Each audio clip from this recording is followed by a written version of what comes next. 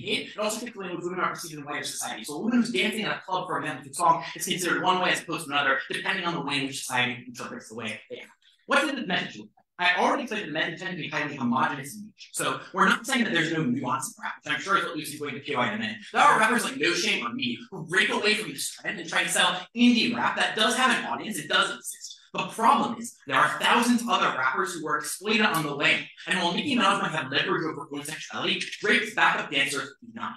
Insofar as that is true, we think the message that you receive on their side of the house is likely one that is incredibly homogenous in nature. But secondly, the message is likely to be reductive. It's tied to specific lyrics and tied to specific lyrical content that usually talks about specific kinds of sexuality, usually very heteronormative, and usually very focused on kind of transactional exchange that leaves the men in power and doesn't allow women to express themselves properly. How is this received by different groups of people? So we're not claiming the unnuanced version of this claim, right? The unnuanced version of this claim is people will hear a song and be narcissists. The nuanced version of this claim is that you listen to songs on aggregate over a period of time from a specific genre, and over that period of time, you make connections to those songs and to the genre of music in general that influences the way you behave. That is to say, this informs your expectations about how you perceive people in the world around you and how you perceive women overall. What then is the impact of this? I think that firstly, men in general, when they are exposed to a culture that is saturated in this type of industry, are likely to behave in a more sexist manner toward women and form more negative perceptions. This doesn't happen immediately. It's not like somebody listens to a Cardi B song or listens to a Nicki Minaj song and then goes out and decides to be sexist, but rather the cultural milieu in which they operate under puts an incredible amount of pressure on them to behave and externalize a certain type of behavior that they believe the song is inviting and the genre is inviting. But secondly, women are more likely to internalize a sexist message or sexist self-perceptions, right? This is particularly important, right? Because not only is it the case that you gaslight yourself into believing that you must behave in a certain way, that's the most important way to be a woman. You also gaslight yourself into believing that the best way to succeed in the industry by internalizing those messages. But moreover, I think at the point in which you see people who have succeeded, you are unaware of the things they had to do to get there or the struggles they went through. So they sells you on the lie that you can do the same thing if you start lyrical content that is similar, where you just have the same manager as them, or engage in the same kind of behavior as them. Insofar as it's unlikely to achieve your success, or for a variety of yourself into in a moment, we think that's particularly harmful. What changes as a result? Firstly, I think the quality of rap goes down. And I realize that this is an impact that might sound silly to some of you, but I think listening to good music is incredibly important. It informs subjective experience about your life, the way you perceive yourself, and the way you perceive others. I think having a more homogenous rap genre is harmful not to just women in the industry, but women everywhere. But secondarily, I think you just get more bad behavior towards women, more microaggressions, and when you mix them together at scale, mount up to be particularly harmful and you have bad points in your life that I think is incredibly harmful. I think those changes are both particularly bad. Before I bring the women in the music industry for our second key contention, I'll take that. Given rap, like old rap, even if you want to say pre-90s, pre-80s, pre-70s, was far more sexist, far more horrible to women, far more abhorrent. How in God's name are you running this? Sure, there was many rap that was very abhorrent to women that existed in the past. That is not intentional with our contention. There was also more room for niche people to express themselves in the past. Our claim is that homogenizing in fact has given more room for prominent women to rise to the top. Sure. What it has not done, and this is crucial, is given women more capacity and leverage over the industry. And I'll get into that in just a moment. Why is it bad for women in the industry? The industry is incredibly exploited and harmful for women. Why? Note that key power brokers in the music industry tend to want to exploit women's sexuality and see it as currency. There's going to be prominent male rappers seeking out rising female hooks, seeking out sex in exchange for promoting singles and things like this. This is advice that you're given in order to do more promotion by more prominent female rappers, in order to sleep with producers, in order to get your singles to sell. But more producers know that sex sells, and when they operate from a power dynamic, they will impose a specific kind of prescription on you, and you feel you do not have a choice because you're operating at a weaker power differential in comparison to them. Inherently, what I think this does is none of this is a bad thing inherently, right? Women should be allowed to express themselves however they see fit. But the problem is in the modern music industry, it's not women making the choice. Why is this incredibly harmful? I think for three reasons. First, I think it is harmful in terms of the way in which women are able to navigate the industry. On your way up, even if you manage to make success and sell a hit single, which is incredibly rare, it's very hard to do so in the era of streaming where you're facing competition from many, many different sources. You are still going to go through a massive amount of exploitation to get there. But secondly, it deludes you to believe that this is the only way to behave and the only kind of music that you want to make. And finally, there's just less quality music out there that all women can enjoy. Incredibly condescending. Thanks to Prime Minister and welcome the leader of all to start the opening opposition standing.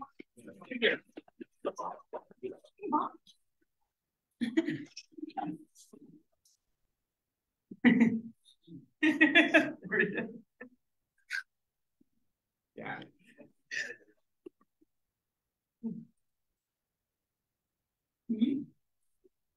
Oh, it's so good about that.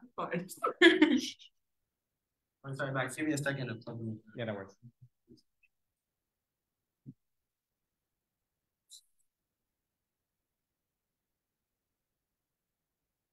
All right, cool. All right, everyone ready?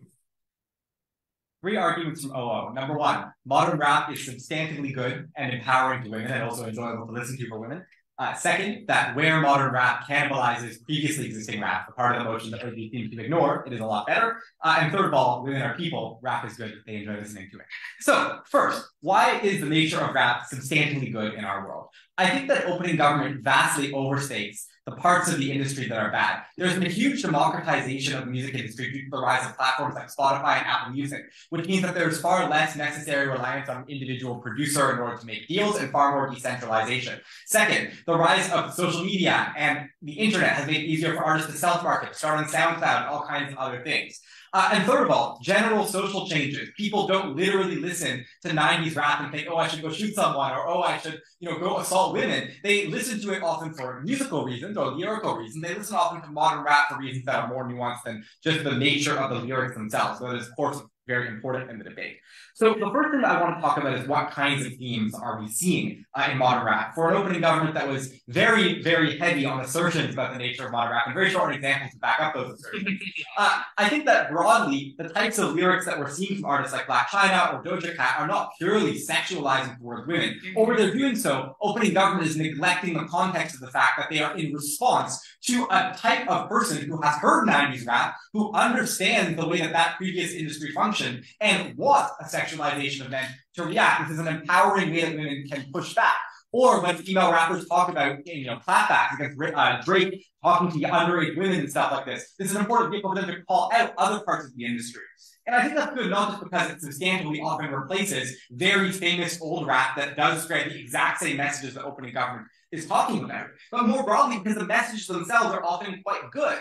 When Doja Cat has music talking about how men are shit, how, when Lizzo talks about the variety of ways in which female gender, in which female sexuality, as it relates to size, as it relates to men themselves, as it relates to ways to date, are actually comparatively nuanced. And I think maybe opening government hasn't listened enough to the smaller female rappers. Maybe I haven't either. The broader point that I want to make sure is surely can't be the case that only essentializing highly sexualized messages towards men are things that sell, simply because there shouldn't be that much demand for it. There should be women who want to listen to all kinds of rap. And moreover, the part of the motion that opening government doesn't engage with at all is that, for Kendrick to have rap that talks about deconstructing male masculinity, that talks about his trans uncle and his family, that too is good for women. In the sense that a credible man that men like is doing rap that is much less offensive towards women. And on some level, might cause men to want to deconstruct gender or think about gender a lot more. And I think that the balance of whether we think it's done more harm than good, just keep quick fire, please, done more harm than good, really comes down in part to the messaging that men are seeing as well. Before I go on, closing up.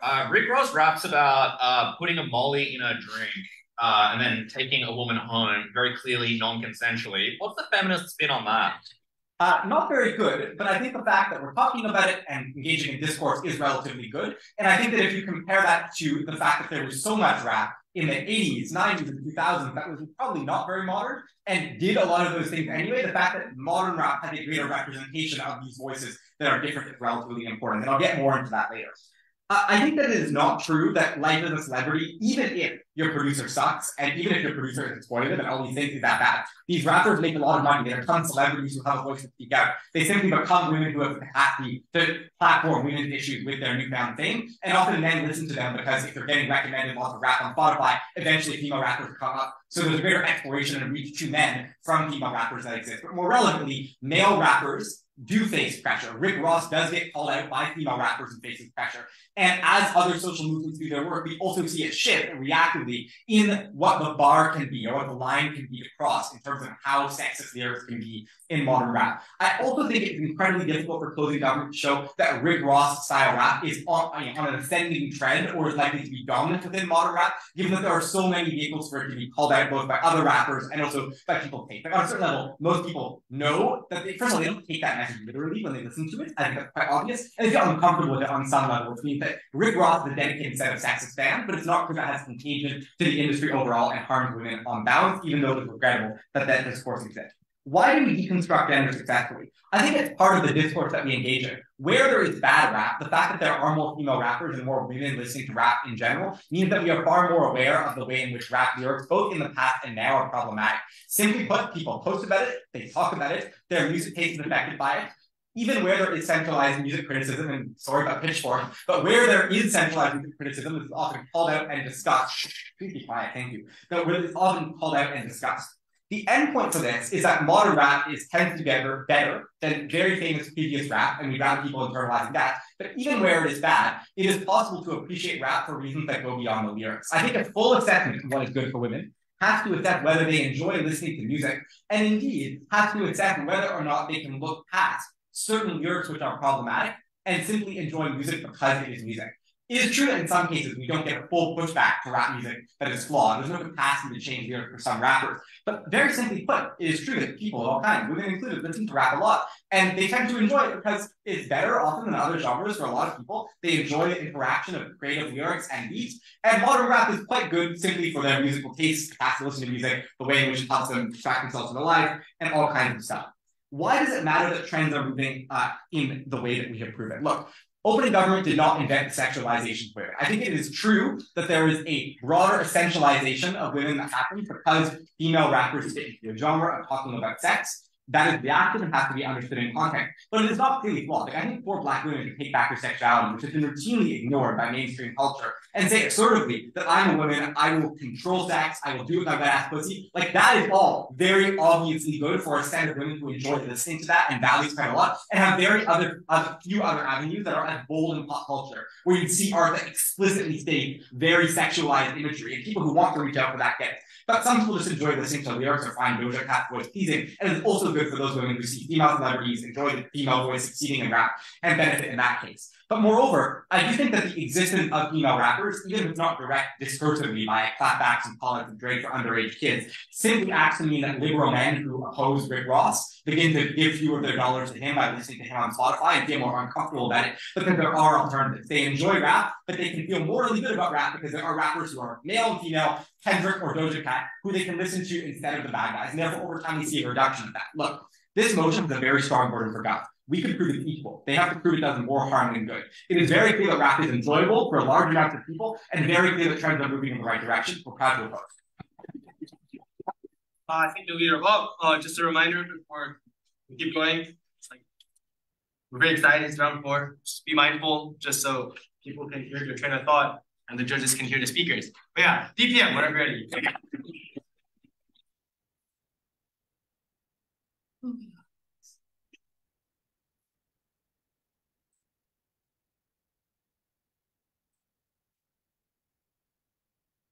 I suspect by the end of this debate, this is going to be a debate about characterization. What do you think modern rap actually looks like? And I think, unfortunately, for opening opposition, they give the game away by talking about technological changes and what that has meant for what rap is produced and what rap and hip-hop is listened to. In particular, what Max tells you is the prime vector in which people access music now will be through things like Spotify, Apple Music, Amazon Music, and similar. How exactly does that work? The first things you listen to, and you will listen to regularly, will impact the recommendations you get. As someone who actually wants to sell, or in this case, be streamed a lot, you will need to be recommended to a large number of potential viewers and potential listeners. What is the implication of that? That you are much more likely to coalesce with the existing norms and what is already popular. That is, of course, not true about each and every single individual, but it does mean that historical trends, things which were true about rap in the early 2000s, still have a huge impact on rap today, because if they did not, because those are what's popular, that is what's on people's immediate playlist. What are the consequences of that then? I am not going to deny that there could be some progressive rap or hip-hop which is good for women. I just do not think that is the majority. And for those individuals who enjoy the music to begin with, they're more likely to get a reinforcement of the negative messages which they have already heard. That is the problem, because of technological changes as to what the majority of this looks like. The trend then is at very best a small deviation from the past rather than a large deviation from the past, and a handful of examples to prove the opposite does not deal with the reality of what the music industry then actually looks like. With that in mind, I want to talk about a couple of things. First, on the issue of modern empowerment. Now, are these lyrics largely sexualized and sexualized? I think both sides agree that at least a portion of them are, and there's a large amount of harm that is created. This is not a debate about whether we should rap music overall. It could easily be banned in the 2000s and 1990s as well. I don't think that's particularly relevant here. But these lyrics will be sexualized. And I think it's worth just noting all the things which Matt told you about why that is so harmful to women. That creates expectations on them. That creates expectations on how you should behave, but also expectations from others about what you believe, and what you actually want. And in this case, actually, I think the fact that it's modern and potentially created by women is more of a harm than older rap. Why is that true? Because listening to something from the 90s or early 2000s, you're probably aware you're listening to something from the 90s and early 2000s. Things which are probably dated in terms of the morality and ideas that it was taught. Things which are probably sexist, where they are only made by men, and probably could not be deconstructed in the way that open opposition suggests. To that degree, if this music is bad, the fact that it's modern actually increases the badness, but you don't have the simple, that was music for its time, because it's now music for modern time. So that's the first problem which we note in terms of what these lyrics actually mean. Secondly, the second thing on this is what that actually means for women themselves to actually listen to it. It is certainly true. Women, men will like the music. I'm unsure why that's necessarily about modern rap. There's other kinds of rap. And if they have to listen to even more sexist older rap, I am fine with them still getting the benefits from it. It is still that is that consequential in the context of this debate. But third, I actually think that when you hear these messages from women, it is the worst possible outcome, because that is when you think that these are to a large degree genuine. That is when you think that this is what women actually behave. Not all women, of course, but the point is that it's in context. So imagine what actually happens. You're in a club, you see a woman in a club listening to or dancing to this music. What is your assumption? Now, I don't think your assumption that they did that simply. But it happens again and again and again. And you slowly normalize the way in which individuals should actually respond to it. But then let's talk about the deconstruction of these messages. The big claim which open opposition wants to talk about, which is, well, now there's a lot of discussion about this. And that's good because you can be called out in roughly two ways. One, by artists themselves, and two, on social media by other individuals. So let's talk about artists themselves calling you out. That music can exist, but that doesn't necessarily mean the message gets out. And more importantly, does it get out to the same people who are going to act in a sexist way because of it? I'm actually not sure what the link there actually is. In fact, I think the opposite is more likely to be true. That if you really like this music, the diss track, the one which is actually very critical of Kendrick Lamar, the one which is very critical of Drake, is probably something which you're less likely to be recommended for. Now they know that you could have, for instance, discussions, maybe on your Reddit board, maybe on social media. Is this actually something the majority of people read? Or is it something a tiny subset of the population reads, even a tiny subset of women? I think the latter is more likely to be true. And the actual justification from this comes from opening opposition, because they themselves know that the vast majority of people like this music. And they like this music because they like the music, without necessarily thinking a great deal about the word. They aren't going to pay attention necessarily to everything which is being said. Now, that does not mean that it doesn't have an impact. Indeed, just a few sentences you're repeating again and again and again. When Kendrick Lamar says something like, I will take you off the couch even though you have stretch marks. Which is something which ends up being repeated again and again. You don't have to understand why it's on, but nonetheless, you can get the negative as a result of it. What does this then mean? That overall, as a result of this, that even though there can be the deconstruction of it, the forms of deconstruction and the forms of listening are often going to be very distinct. The same person who's listening to music is often not going to be the person who's going to get to the same level of deconstruction. So, at the end of this point, what are we showing you? That, yes, it is true. Rap and hip-hop is more democratic than it was before. Fair enough. But that does not mean that that same rap is going to be the ones which are prominent and what is going to be listened to. That is important, and that is because of the technological evolution.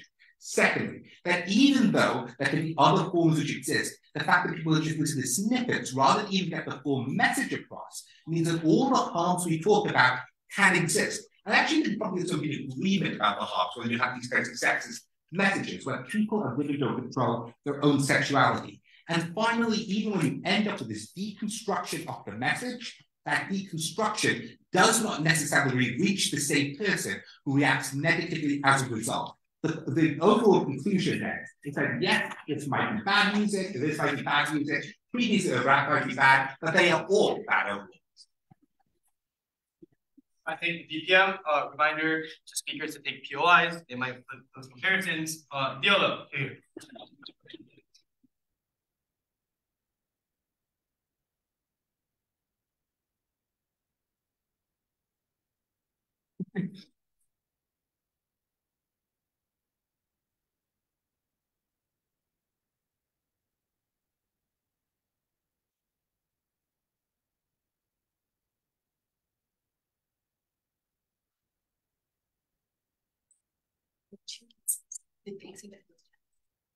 Or are we saying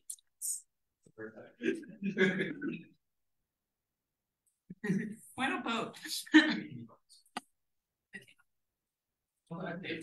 I think the stream won't capture you if you're there, but obviously less important than you see what you're comfortable from. Just something to think about.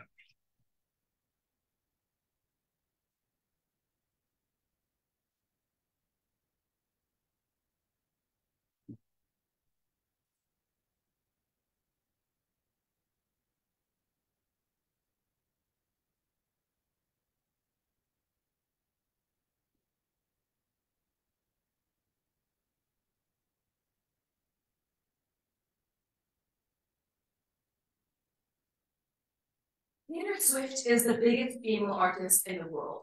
She has songs about how a fellow woman who she is envious of is successful because she is willing to do things on a mattress, about how she's better than other women because she wears t-shirts, whereas other people wear short skirts. Women are really, really good because they celebrate promiscuity of our world. On the other hand, they have girls who are told constantly by parents, by teachers, by employees, by employers to dress better, to not be such a slut, to control yourself. This is the world that rap is really, really popular in. It's a fundamentally countercultural movement that corrects deep and poisonous misogyny, that restricts female sexuality, and tells black women you're not beautiful on their side. 3 clashes. The first, what on earth is OG saying with algorithms, and why is the majority of music really, really empowering on our side?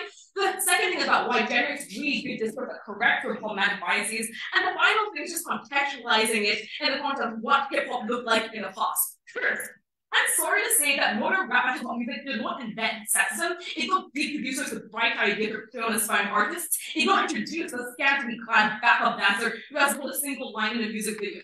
What it did invent is aggressive female sexuality. It allows us to participate in the idea that we are also people who earn a lot of money, who live a high life, who are able to work our way to the top, we can pick and choose from men as we desire. It does push the envelope into the black female sexuality and into the different kinds of body types that are really, really desirable.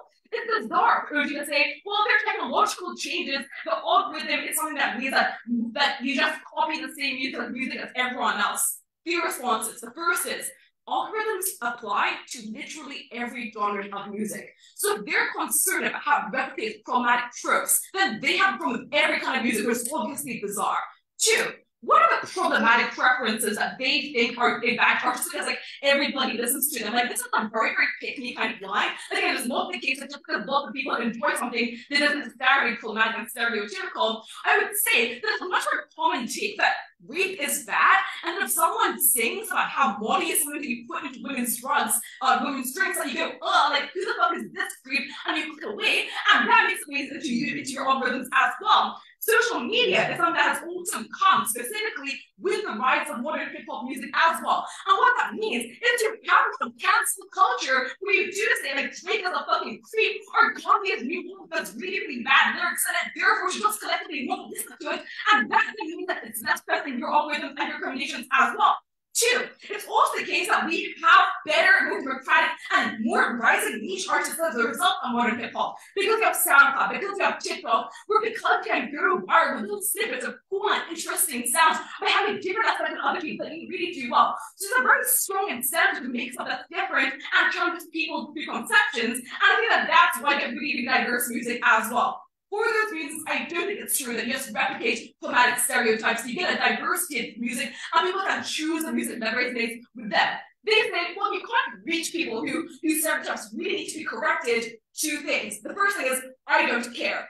It's fine if a sexist man listens to sexist music, if it also means that a woman who has gone through horrific rape and abuse listens to music that makes her feel good about herself, for example. I think that women should get to listen to music that makes her feel confident and safe walking through the streets, or gives her the courage to stand to her parents, because that's a much more direct relationship to happier lives and more confidence. Like, you can tell your girlfriend that what she's doing to you is really, really bad, changes women's behaviors much, much more than problematic music encourages them to commit sexual harassment and assault, just because that has very tangible consequences, and it obviously are meant to be more convincing. But the second reason why I also don't care is because I think, frankly, that we should let women decide what really feels good to them. And that's the second main clash about why discourse means that music comes back on our side. Because they say that rape culture and misogyny is a big problem. They say that this music makes men better as well. The first reason is that this gives women sexual agency, whereas previously it was unacceptable to sing about like women having enjoying sex, and there are fewer female artists in the scene. What this means is that one, men understand what it feels like to be a sexual object as well. I think the empathy of being like, this makes me feel kind of gross, or it makes me feel really good to get these kinds of compliments generally makes men better in the context of heterosexual relationships. Number two, it gives women expectation that you should enjoy sex. Your partner should step up, for example, which is that you don't partake in sex, which feels gross and uncomfy. The counterfactual is like, historically, you have men describing the sex that they enjoy and no music at all, not overall sex for women, which I think is like weak, okay, yeah.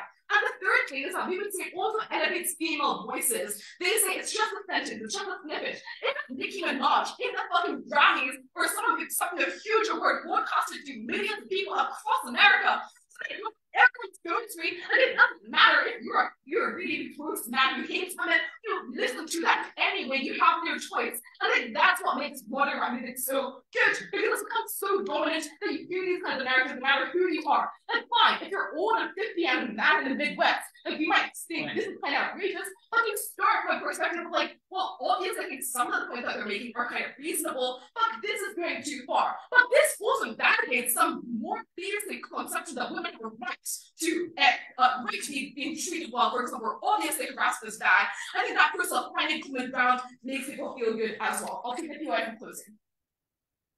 Matt. This is a resolution. Traditional rap can be bad in similar or different ways. That doesn't mean modern rap also has a very bad consequence. Your empowerment of some women who can selectively self-select into empowerment comes at the cost of many, many other women.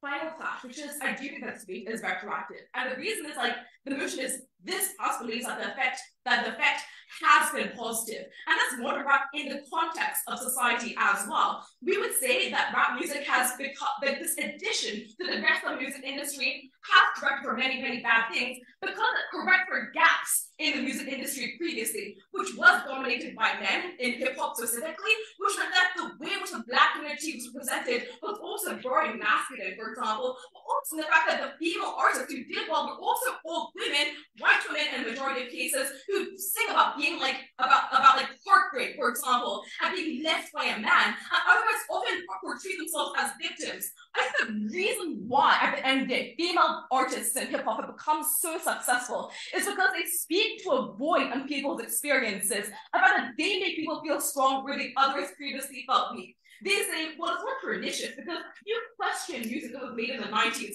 I don't think that's true, because oftentimes you listen to something, you resonate with it, and therefore you fight them, therefore you imitate these kinds of behavior, which doesn't matter what data it is from. Very happy to oppose. I thank the Deputy Leader of the Opposition. Now welcome the member of Gov to start the back half exchange. Here. Also, Mark, just remember to turn off the Oh boy, yes, I'll remember.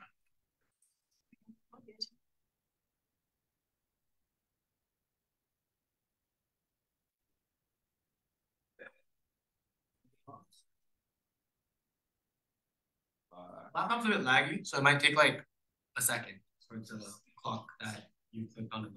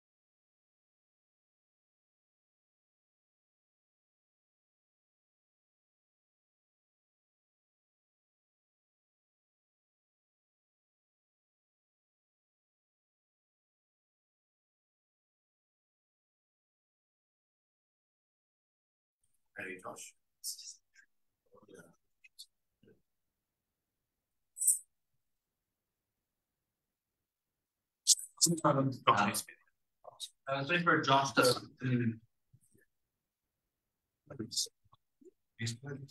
Jack, speaker is also muted because we had issues earlier today.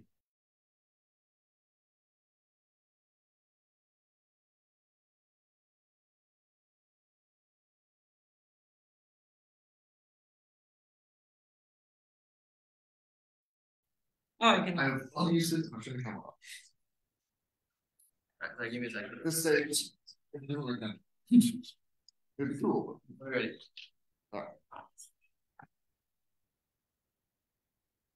Dylan's also being streamed at this exact moment as well. Ah, so look at that.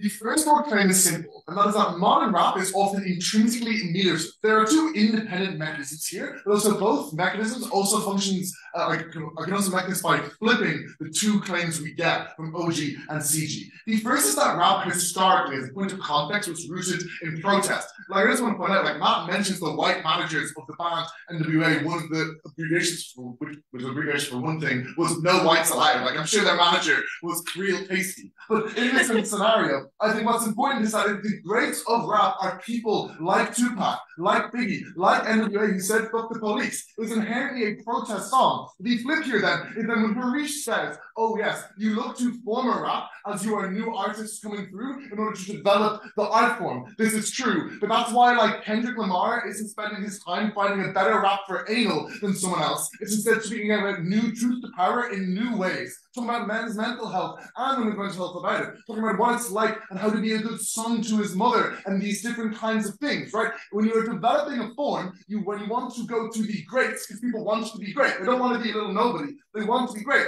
So they go to the greats who were the protest rappers. And they just find ways to speak about this in new ways. Before the CG, I want to also point out that rap as an art form is also one of the few left art forms that is spoken. That is to say, whereas in the past, things like folk used to be quite popular. Now it is just rap or pop. And in that scenario, spoken art inherently lends itself to being more personal because it's more conversational. It is directly telling someone a thing rather than trying to sing it broadly. Like trying to sing in a fancy way, like, oh, I'm really depressed. Like, it doesn't work, you know? I don't I'm bad about it. But in that scenario, then, the people can say I don't know how to make that rap, but I'm not going to rap. But they can do that because it is direct, it is spoken, and this is far more personable. And also it's far more personable because it's spreading on WhatsApp and things like this. I've heard about that. I just want to know, if you want to make this contingent on social media existing now, and I want to put an empirical mechanism to avoid that. Doja Cat went viral off of a song called Bitch I'm a Cow. It wasn't off of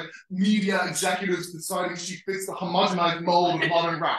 But in this scenario then, I want to point out another thing. And that's that when it is spoken, I agree with Mark that authenticity is the mark of success in rap. Note, as you all are great judges, are really good, will have tracked this into the initial claim that rap and what is seen as good in rap is what which is authentic. But crucially, what is more authentic? Saying how you too stick it in the bum, like all the other rappers say, or instead speaking truth to power, speaking what has affected you personally, and thus which other people can relate to, and thus feels inherently far more authentic.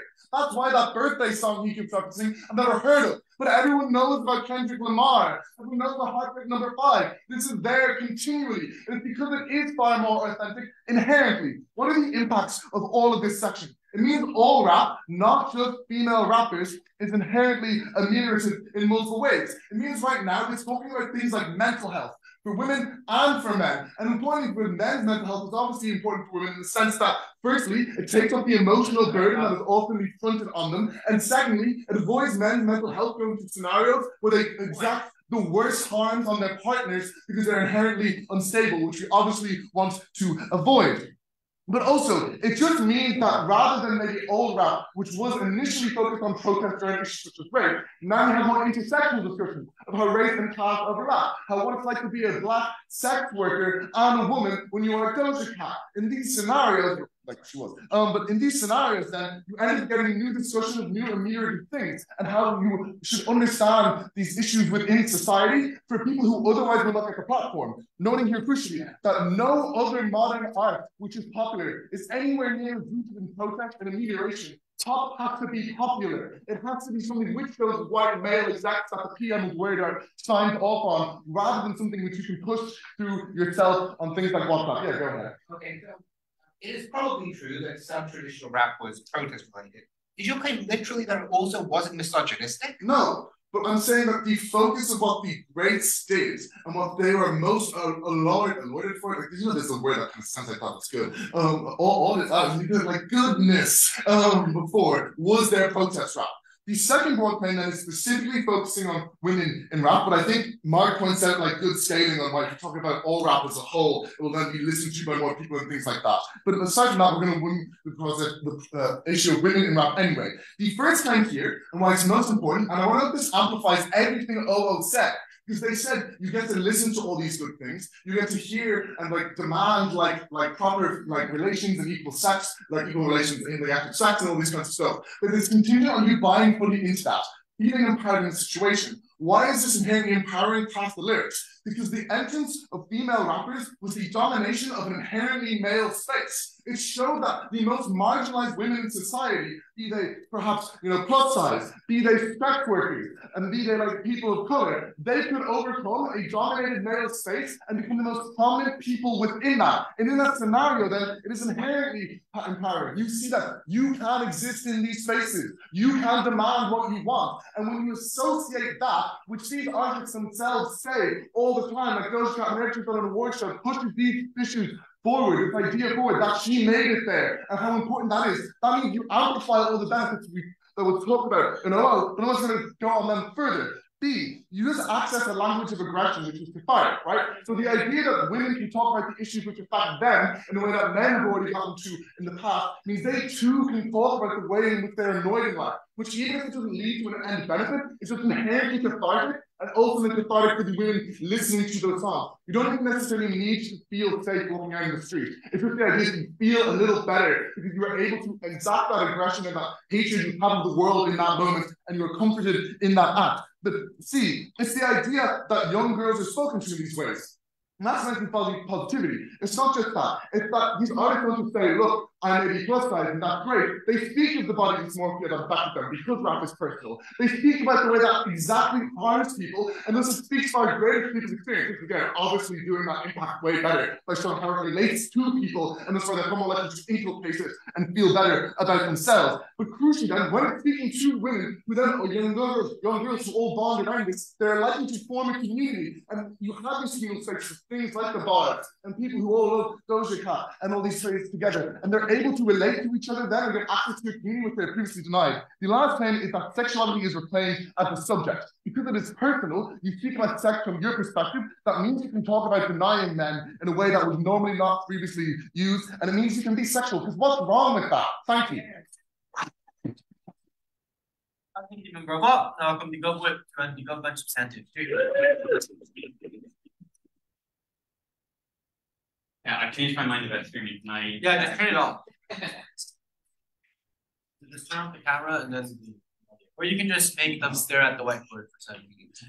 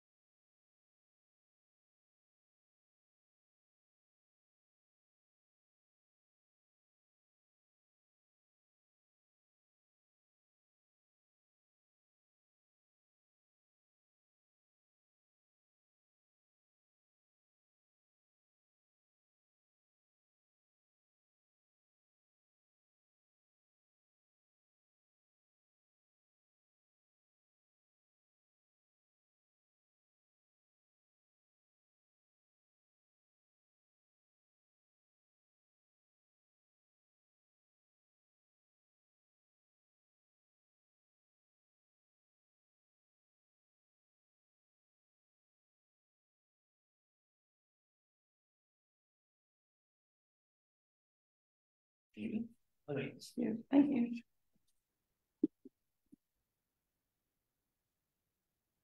Thanks.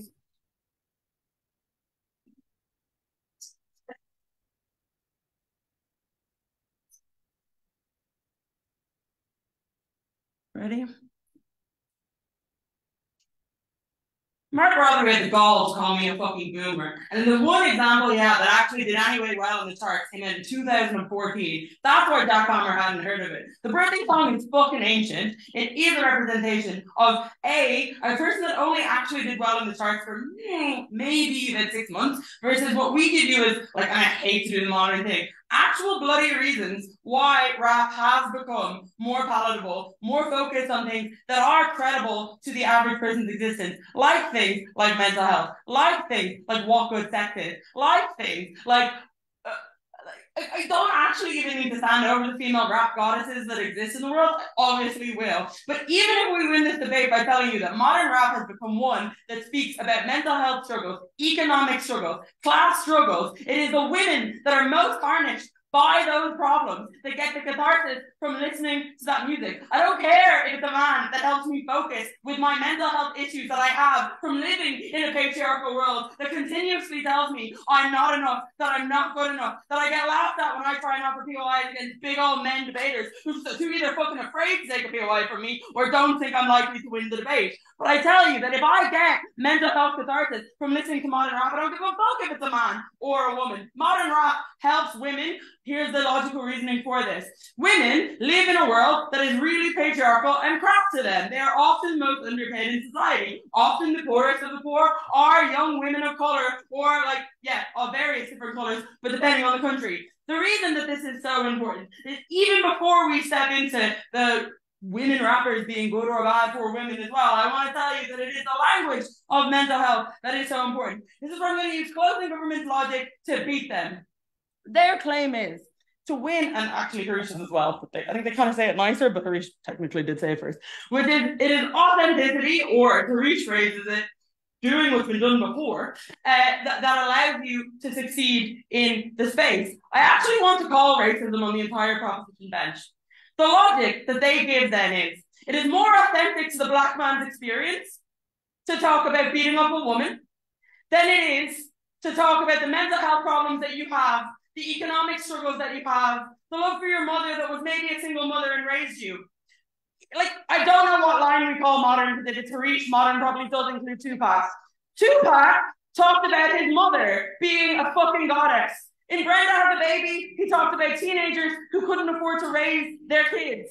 If you want to go into Machine Gun Kelly, who I think is current modern, he talked about his girlfriend being a goddess, that he could only lick her pussy because that made him somewhat worthy. Men speak about their current experiences. We will give you that. It gives them legitimacy in the space. We will give you that. My challenge is, you never gave us reasons why their current experience is beating women. You just assumed it was as a panel of 4 boys who do not listen to rap or hip hop. Obviously, Mark Caito, your examples were fucking terrible, right?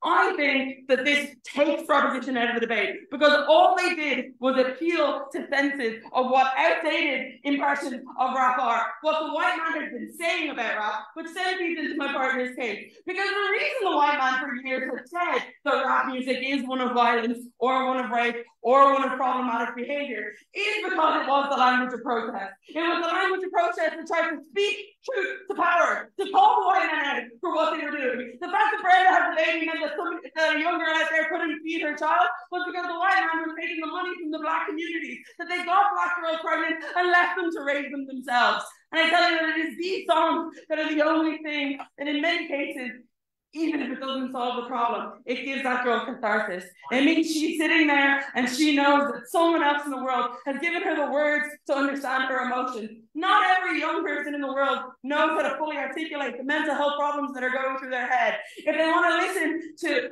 be it Machine Gun Kelly, be it Megan Thee Stallion, be it Eminem in some cases, because actually some of this stuff on mental health is fucking class.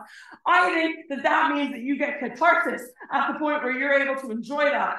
Why is this so important in this debate? Everyone else in this debate has just claimed that women are sexualized and that's bad. 3 things on this. 1, zero comparative nature in this. No, zero comparative nature in this. Women have been sexualized since the fucking dawn of existence. Rap did not invent that. Oh, to their credit, does say that. 2 more things on this. On the bloody market analysis we get from opening opposition. How you succeed in the market is standing out and being different and being more authentic. Palmer explained to you why you are more likely to get hits if you have an authentic experience that speaks truth to young people who are becoming more aware of their mental health problems, more aware of things like feminism, more aware of their body self-consciousness and eating disorders and all of these various things. Meaning this is why on likelihood analysis, we are more likely to receive more rap songs that feed into that market. The #1 album in the 2nd week of December in the United Kingdom was by a guy called Red, who wrote an entire album about mental health and psychosis. It went to #1 in this country because the amount of young people that got behind it and wanted to hear about his struggle and felt reflected. He beat out some of the biggest people in this country because young people for the first time felt like their struggles were being represented. Go. Fascist music that's rooted in protest and music that screams fuck the system. Why can't they listen to punk, Detroit techno, folk, drum and bass? Some like that, some like rap. That is the answer. I get my catharsis from listening to heavy beats and get it. You might get it from punk and techno. That makes sense why none of your examples make sense because that's probably your music taste. This is why ultimately opening government thing of music is worse. What? Why is it bad to talk? Like, why is genuinely saying women rapping is bad? Because I couldn't follow that, right? Like, why is music worse because it speaks about women? Why is music worse because it speaks about mental health? Why is music worse because it speaks about things? Lastly, on this market thing, they wanted to say that this feeds in the opening government, that the market feeds into men, because men have all the money. No, because the market was largely saturated for that. And do you know why we are logically more likely to be correct in this debate? Because if it is true that you're the economic shield that opening government are, you look at young women who are an untapped market and you praise your music for them so that they get enjoyment out of it and they want to buy into it. Mine only says what? Mine says 60. What? No. Yeah, you praise music to those young women who are in the market. So even if you want to say that it's an economic thing that fucks people over, women were the untapped market of rap up until the mid-2000s, I want to say, right? Meaning, again, more logical reasons why, not just examples like our opening, why we were likely to get our benefit on our side. If you want to stand out, if you want to be authentic, if you want to tap into a new market, you tap into things that help women. That is why we've given you the reasons we won this debate, and not just been racist or in the 80s, begging to oppose. Alright, thanks everyone for a wonderful round. If you had at a social venue, it's like that way now. My basically my clock died. Yeah, I think one of our members will be there. There's gonna be free drink vouchers, but I think you can only redeem it like in the basement, like the salad bar. But it's a nice place anyways. I think that's right. We're going to shake hands. I think like back to the day when it was the social club money. I think you pay on and the water clock What's run out. the- You know, it was easier back No, then. but if you paid your reg fee, you are not just why you're getting so stop. Okay.